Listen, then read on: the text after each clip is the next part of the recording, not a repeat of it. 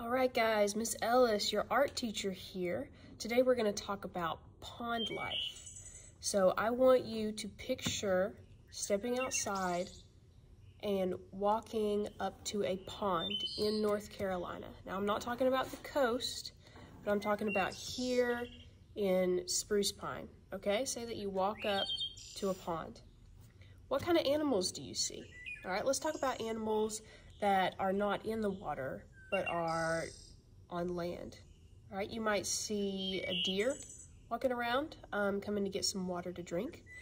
You might see rabbits. You could see ducks swimming on top of the pond.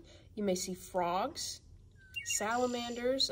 You might even see a snake, so you might want to be careful where you're walking.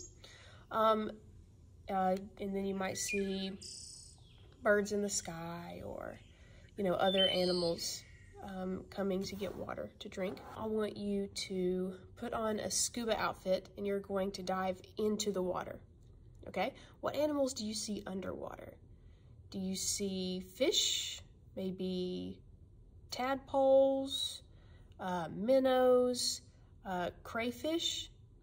Also look around. What kind of vegetation do you see? Do you see algae maybe growing? Also on land, I'm sure that you will see grass, flowers, trees. You might see lily pads on top of the water. So think about all that we have just talked about, things that you might see around a pond.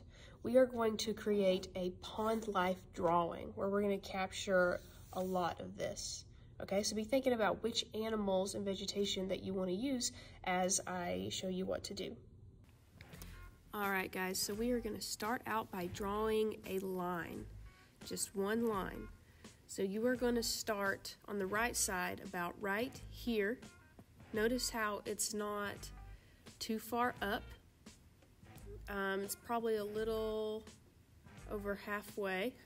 You're going to start right here, and you're going to draw straight across, and then about right here, you're going to start going down.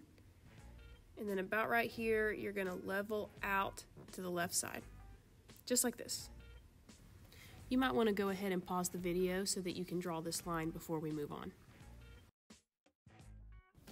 Okay, so our next step is adding in our water line. So you are going to draw a line from right here to right here, and this is going to be where your water is. So you might want to go ahead and pause the video so that you can add in that water line right now. Should look something like this when you are finished. All right, now's the time to start adding in the animals that we talked about. Do you remember we talked about the animals that would be on land? Like maybe a deer. We could put a deer right here. We could put a rabbit here. We could do ducks, frog, salamander, snake, and you do not have to add all of these, but these are just some that you could add in. All right, what are some underwater animals that we talked about? Fish, tadpoles, crayfish. I believe we also talked about vegetation. There's algae, lily pads,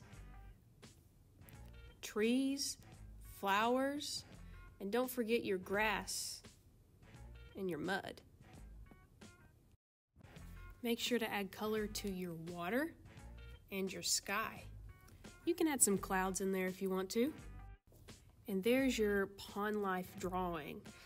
Now keep in mind, you don't have to use all these animals or vegetation. You can also add more that we didn't talk about. I know we didn't talk about butterflies or dragonflies or anything like that. Feel free to add those in. But I want you to take your time, color it, make it look really good. I'm excited to see these.